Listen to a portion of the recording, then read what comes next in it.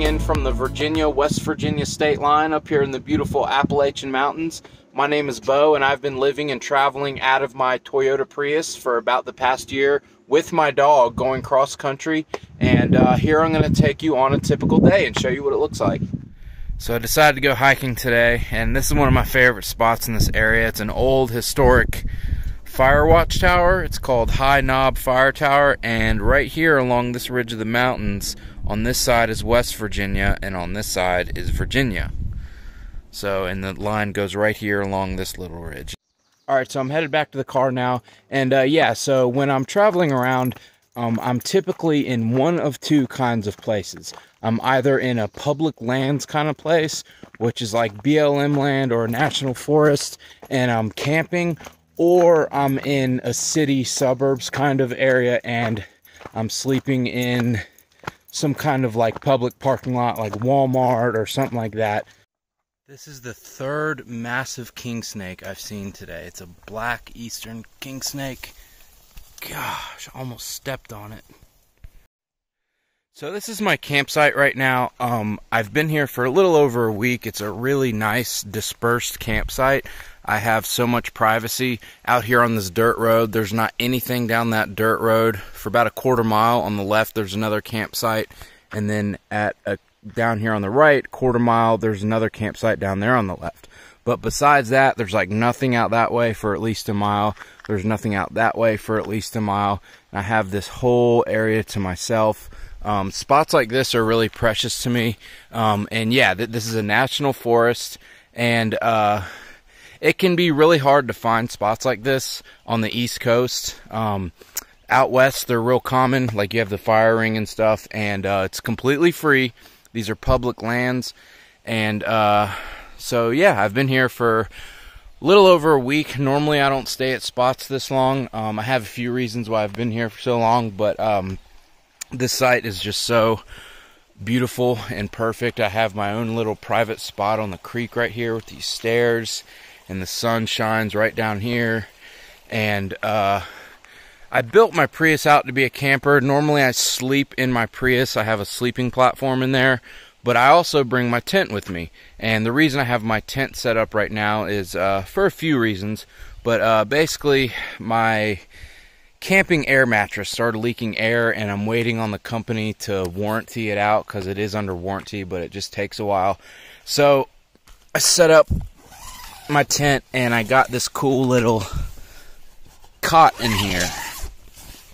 It's a nice little cot. That's my dog's bed right there, and so this is where I've been sleeping, and it's been so nice because I go to bed and I hear the water running down here at night. It's so relaxing. And yeah, these are my favorite kind of spots. I have so much privacy out here, and this whole area is packed with trailheads and off-roading trails, hiking trails, and mountaintops, and just beautiful scenic spots. And also these creeks are stocked with trout, which is cool. I don't have a fishing license, so I can't go fishing, but yeah, I might get a fishing license soon. And so yeah, so now I think I'm going to do some off-roading. I love exploring these mountain roads out here. And I know some of you are probably wondering how I'm going to go off-roading in a Prius. Well, I have a lift kit. I just put a lift kit on my Prius. The company is called Prius Offroad.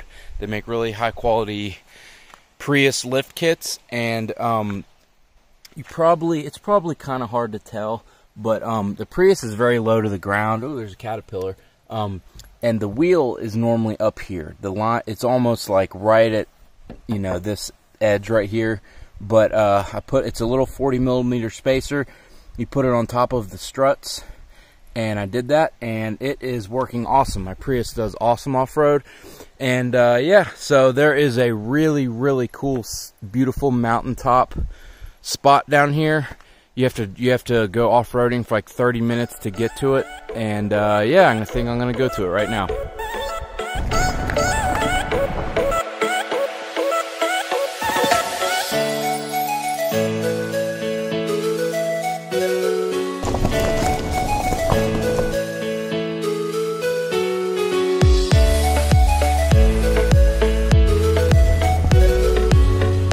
this is the kind of off-roading that I can't do, obviously, with these crazy high rocks and steep cliffs and stuff, but thankfully I'm not going down this road, but I am going this way.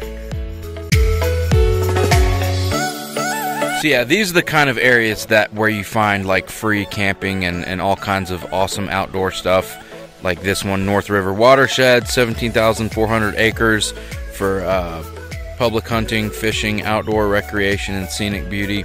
These are the kind of areas where you can find really awesome free camping and find a good spot to, you know, boondock for as long as you want, really.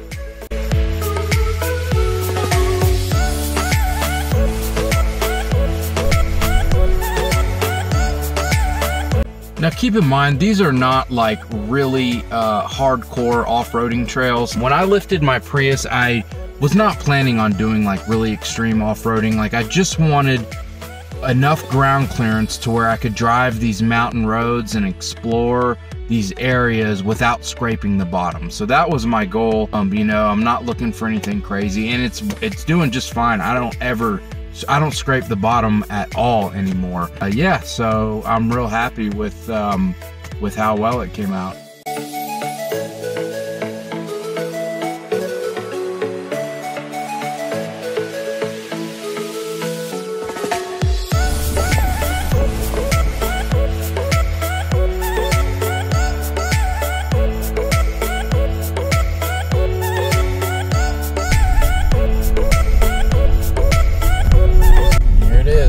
Unfortunately, it's packed with graffiti, spray paint, but it's still beautiful.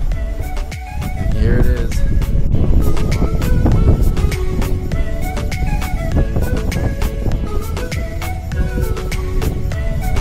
Yeah, this ridge right here, this is also the West Virginia state line.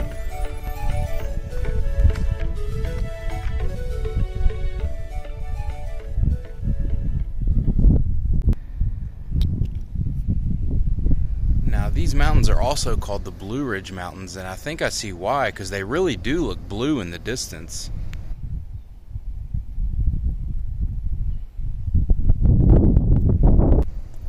So beautiful, nothing but mountains as far as the eye can see.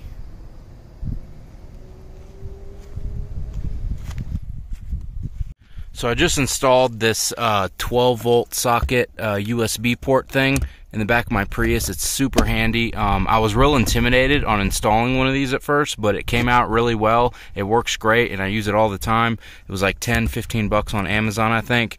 It's got 2 USB ports, a 12-volt socket, and a voltmeter. Tells you the voltage, and you can turn it on and off. And I also installed one up here. Sorry, my car's kind of messy right now, but yeah, I installed one on this thing right here. It's got the same thing. 2 USB ports and a 12-volt socket. You sitting in the shade? Yeah, yeah, yeah, yeah. So every day is different with how I eat. Sometimes I have leftovers, sometimes I eat fast food, but today I am going to eat some frozen burritos in my microwave. So this is my 12-volt refrigerator. I keep it behind the passenger seat. And these are the burritos. The pack came open a little bit. So I just wrap one in paper towel. And then I just pop it on this plate right here. I got it plugged into the power inverter, and then do it for 2 minutes. So the burrito came out really good. And yeah, if you have a 12-volt refrigerator, you can put frozen food in there. Like, the frozen food will still be good for like a few days, you know, as long as it stays under like 40 degrees or so. Like, these burritos are technically supposed to be frozen, but they were in there for they've probably been in there for like 5 days now, at like 31 degrees, so they're not totally frozen anymore. But yeah, so when you're living in your car, you just kind of have to wing it, you know what I mean, and make things work. So in terms of living with my dog stays up here. I generally don't let my dog jump around in the back just because she sheds so much, and yeah, I have leather seats. Having leather seats is really helpful if you have a dog. I got these out of a junkyard. I got the set out of a junkyard for like, I think $225 is what I paid. It's a little much, but if you have cloth seats and you have a dog, not only will their fur stick to it, but the cloth seats really absorb odors, and it's really hard to get rid of the odors. These leather seats really help. I clean and polish these with this leather cleaner and conditioner that I have.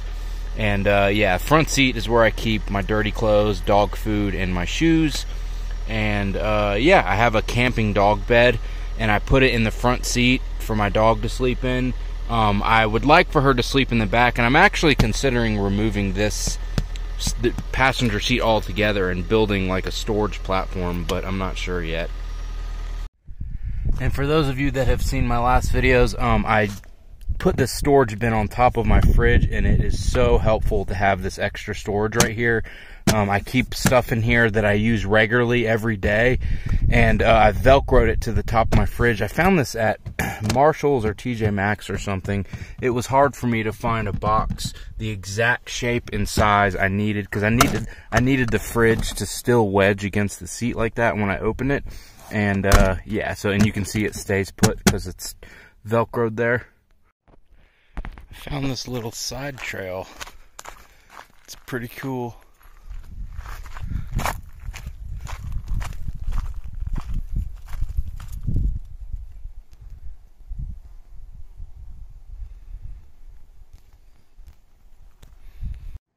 Alright, so here I'll show you how I found that spot on the map, and a little bit about national forests and stuff. So here's the map.